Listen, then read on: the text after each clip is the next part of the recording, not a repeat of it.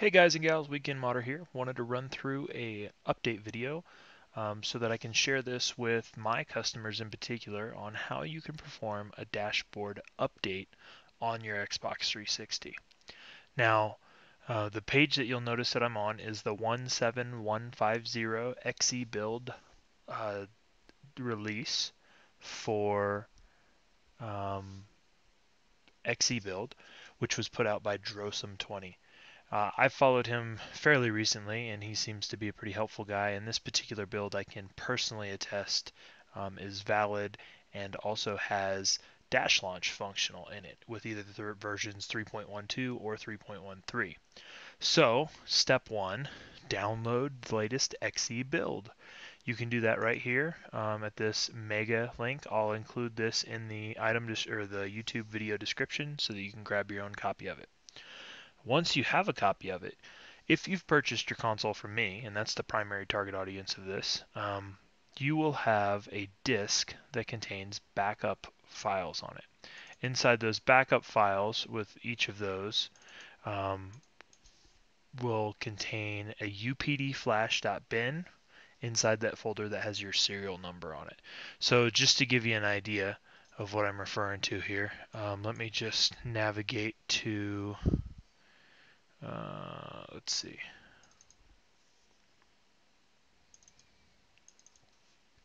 So this is the contents of what it would look like for each of you that get a console from me.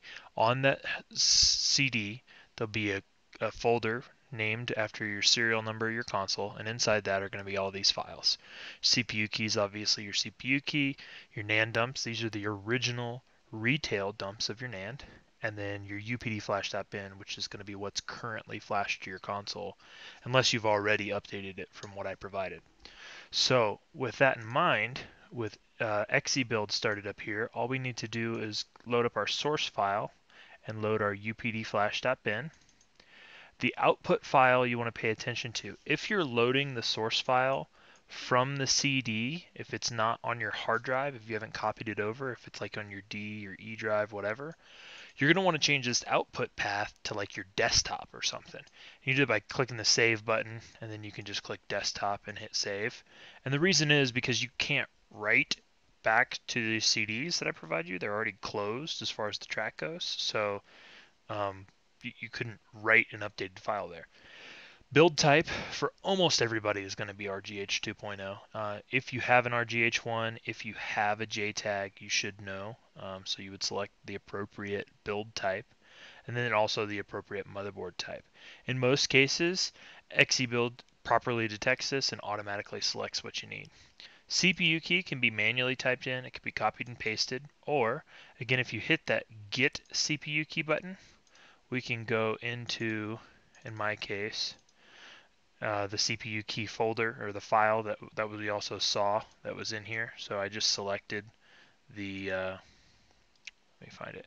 All I did was select the CPU key.txt, which this is all it is. It's just a text document with your CPU key in it. So now we've got our original NAND or our original modded NAND, our UPD flash. We've got it set to output to our desktop. We've got Freeboot 2.0 as a Corona set. We've got the CPU key populated. And if we have a 16 megabyte NAND or a standard NAND console, whether it's a Jasper or whatever, we're good to go. We can actually click Generate Hacked Image. I'm going to create a separate video, which I'll link to now at this segment in the video, with a separate special set of instructions for some different steps you need to take if you have a Corona 4 gig NAND. So we're going to proceed with this just like you don't have a Corona 4 gig. So we'll click Generate Hacked Image. On the right hand side, the log will process through here. I always click cancel so that I can review the log personally. I want to make sure that we see the console type, the NAND size that we expect, the glitch build V2, meaning RGH2, and that we see the appropriate CPU key and DVD key type information. As you might have noticed here also, if we go to my desktop file, there outputted was a updflash.bin file. So from this point, what we can do is actually copy this file onto the root of a flash drive formatted in FAT32. So I'm going to go ahead and plug a 4 gig flash drive into my computer. And what you're going to see here, so there's my removable disk. What I want to do first is on this removable disk that you see, I'm going to right click and go to Properties and just make sure that it's formatted as FAT32. If it is NTFS or otherwise formatted, we would right click, go to Format, and just make sure that FAT32 is selected and then reformat it. But since we are already on FAT32, we're good to go. So I'm going to once again go to my desktop. I'm going to snag that UPD flash file, so I'm going to go copy, and then I'm going to paste it onto the root of the hard drive. So there we go. And then just to be certain we don't have any data corruption when we disconnect it, rather than just unplugging the drive, I'm going to right click and then I'm going to hit eject. And that's just going to make sure that the USB safely disconnects from the PC. So now we've done everything computer side that we need to do to create the updated image. I'm going to switch over to the Xbox and we'll talk you through the actual updating of the NAND. Alright guys and gals, here I am at the console with my 4 gig USB that we've just loaded that UPD flash.bin to. At this point we're just simply going to insert it into the console and boot the console using the eject button, which is going to cause it to boot into Zell. So simply going to press eject there and then wait for a good boot.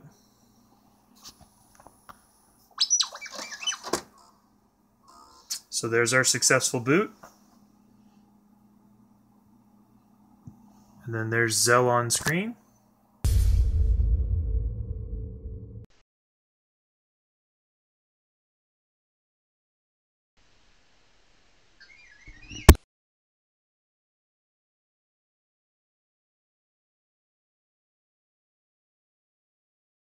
Now from here it's just a little bit of a waiting game.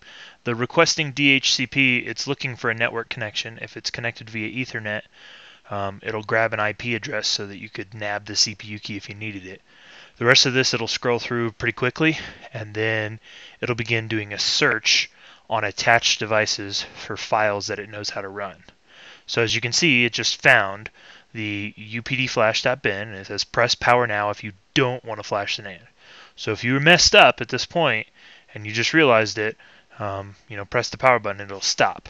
We don't want to stop. We do want to, so we just let it run. Now it is flashing the NAND. We're actively rewriting the NAND right now as I speak. And it'll run through that until it hits 3FF, which is the entire length of a 16 megabyte NAND. So we basically just let it finish up here.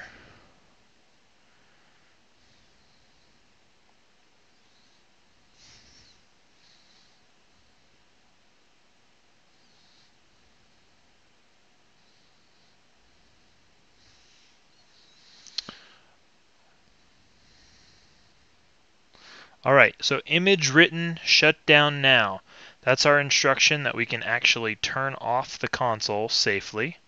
So what we want to do at this point is come over to the console.